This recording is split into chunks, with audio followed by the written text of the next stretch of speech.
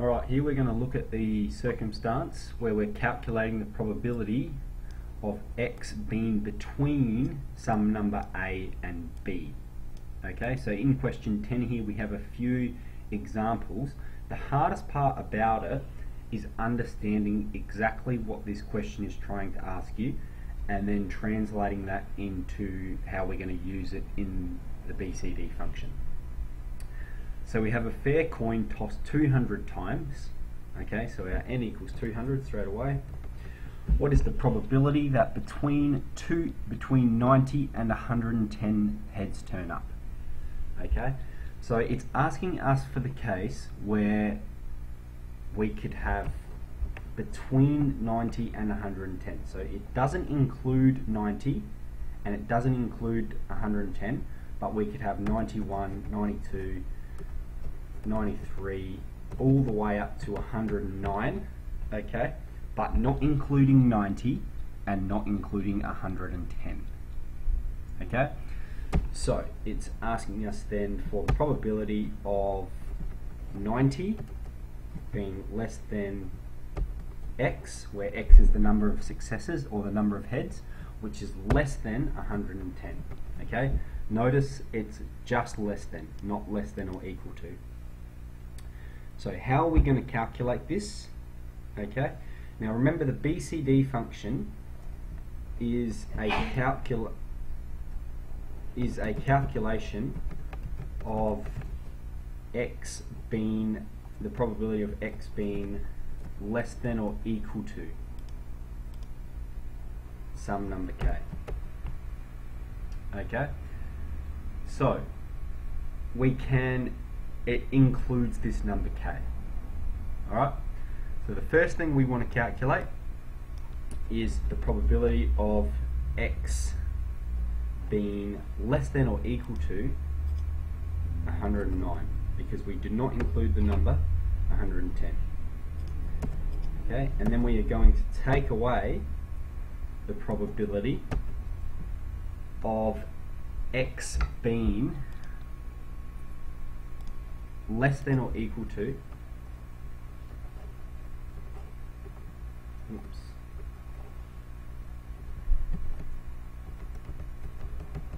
less than or equal to 90. Okay, we're putting 109 here, okay, because we want the circumstance where it includes 109. We're not putting 91 here, rather we're putting 90 because we want the circumstance where it includes 91. Okay, this doesn't include 91, but it does include 90. Okay, we're asked to find the probability of it being 91 times 92 times 93 all the way to 109.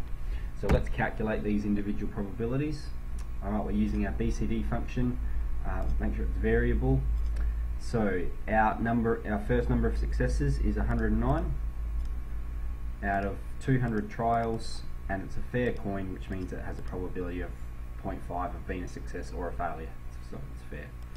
Okay, so that one is 0.9105, and we're taking away probability of x being less than or equal to 90. Okay, this number here is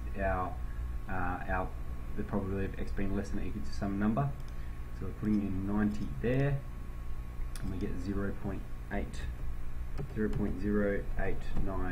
We'll round that one up. Okay, and then we just subtract them away from one another. 0.9105 take away 0.0895. This equals 0.821. Okay. Alright, let's look at the last example then, D. Okay, so we have at least 99 heads but less than 110.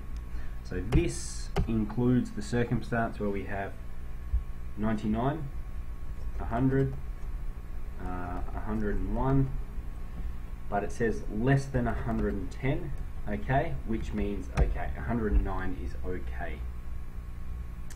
So on our calculator then, we're calculating the probability of x of 99, we're including 99, being less than or equal to x, which is less than or equal to 109.